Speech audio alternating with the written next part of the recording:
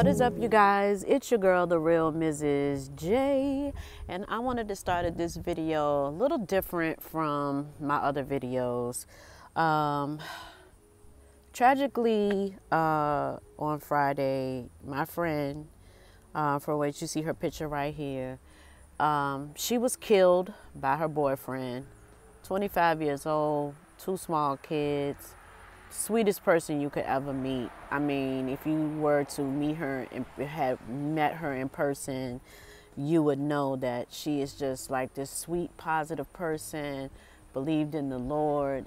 And, you know, she was tragically shot to death multiple times by a damn demon. So I wanted to put this picture up of the number to the domestic violence hotline. If you know anybody, or if you yourself are going through a domestic violence situation, get help. It's not your fault. I know a lot of women deal with battered women syndrome.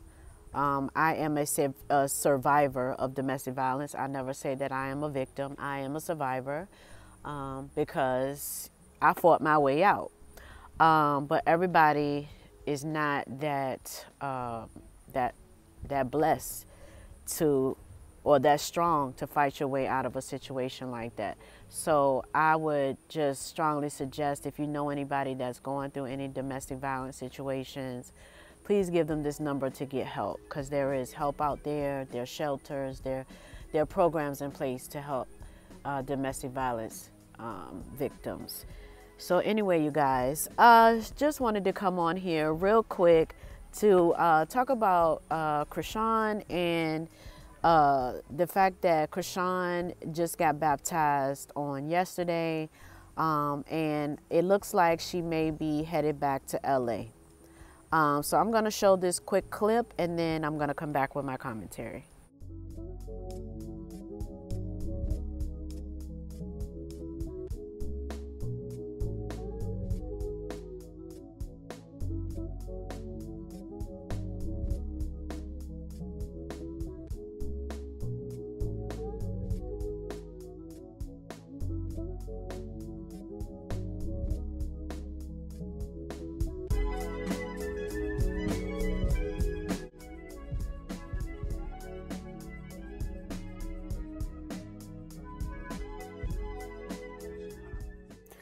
So you guys, I think that when you give your life to the Lord, or you rededicate yourself to the Lord, I'm going to always be for that. I'm always going to be on the side of, you know, trying to do the right thing. And Chrisean has found herself wanting to do better with her life. And I can see that. I have my drawbacks of, you know, how I feel about certain situations, but at the end of the day, you know, I'm not going to down anyone that's trying to do the right thing, and that's just what it is. My only concern is that the fact that she is going back to LA, and the question of the day is she strong enough to go back into that environment where there's a lot of drugs and partying?